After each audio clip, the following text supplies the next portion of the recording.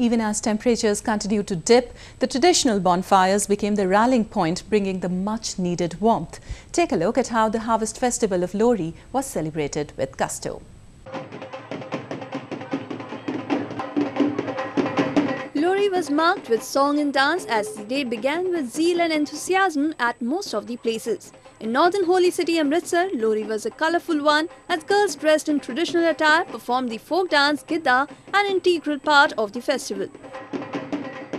गिद्दा चल रहा है, पंगड़ा चल रहा है, बच्चे डांस कर रहे हैं, खुश हैं, लोहड़ी बाली गई है हमने और बच्चों को लोहड़ी बांटी है, तो बच्चे बहुत खुश हैं। लोहड़ी गर्ल्स ने हमने यहाँ पर कितना मजा किया, हमने यहाँ काइट्स उड़ाई, फुलियाँ ली, मूंगफली ली और हमने यहाँ पर गिद्दा डाला, भंगड़ा डाला और हमने ढोल के साथ भी मजे किए। Lohri is celebrated to mark the harvesting of rabi crops and start of the end of winter season.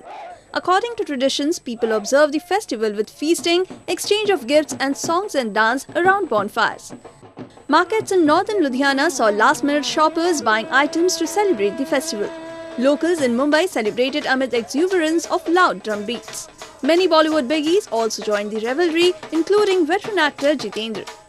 Bonfires, dance, music and offering of sweets, crisp rice and popcorn prepared on the bonfire are an integral part of festivities. It is mainly celebrated in northern states of Punjab, Haryana, Delhi and Himachal Pradesh.